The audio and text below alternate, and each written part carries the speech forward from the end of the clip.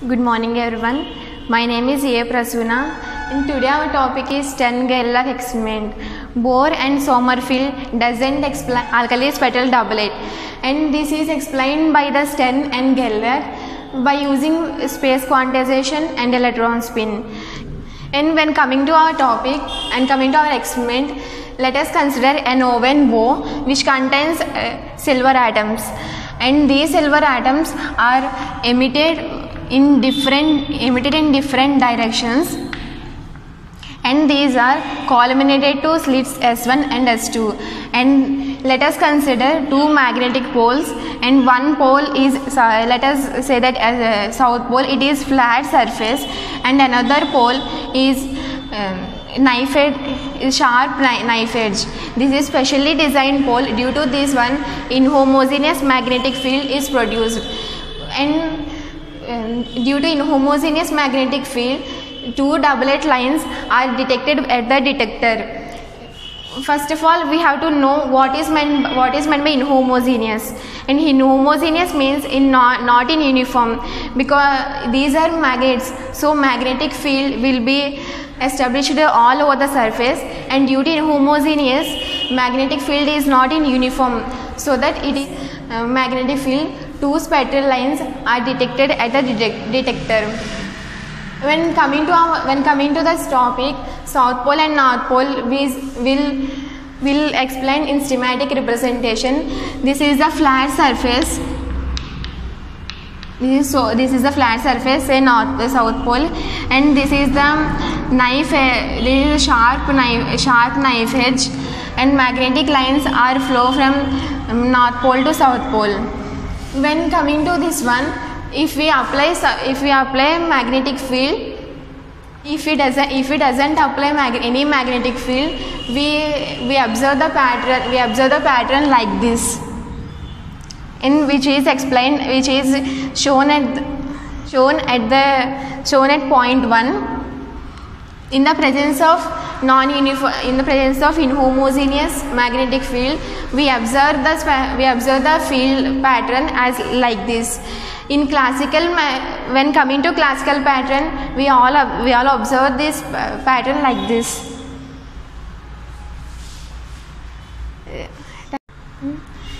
The splitting of these lines will verify the space quantization and electron spin. The Strengerlach experiment, performed in 1922, delivered the first experimental proof of the fascinating degree of freedom of an electron spin. A beam of silver atoms was generated in an atomic beam furnace. It was then sent towards an inhomogeneous magnetic field. According to classical physics, one would expect the magnetic moments of silver atoms to be randomly oriented. They should be deflected in the inhomogeneous magnetic field by different amounts, depending on their orientation.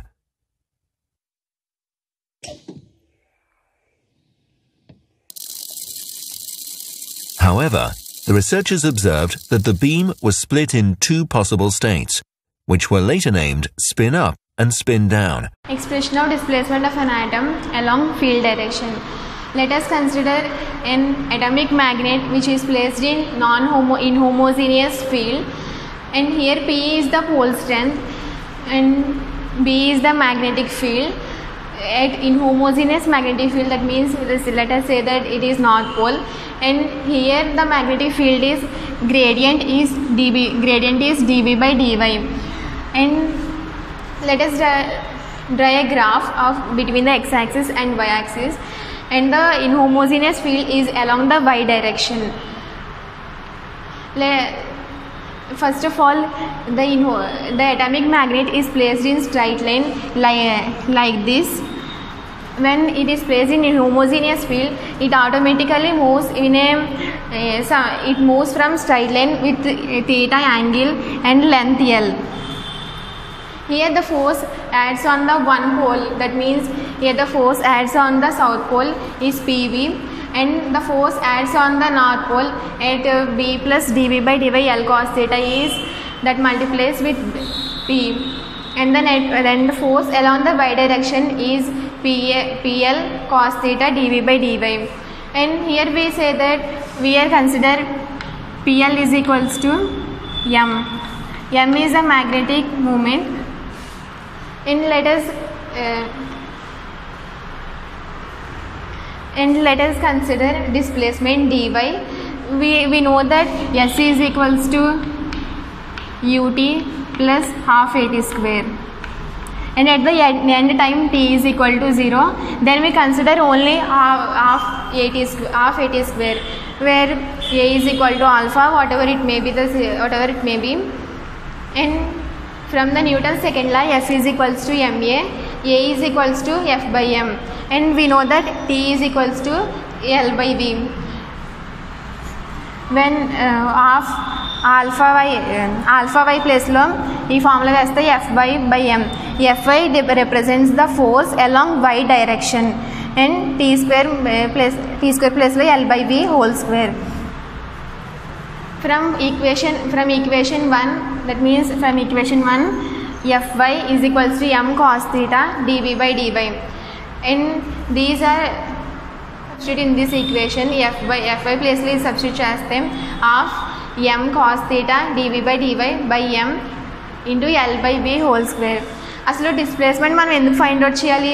Displacement ఎందుకంటే ఇక్కడ first straight లైన్లో ఉన్నది కొంచెం move అయింది. ఎంత move అయిందంటే అక్కడ వచ్చిన వాల్యూ అంత మూవ్ అయింది. ఆ మూవ్ అవ్వడం వల్ల మనం ముందు చూసుకున్నట్టు డబుల్ ఎట్ ఫామ్ అయింది.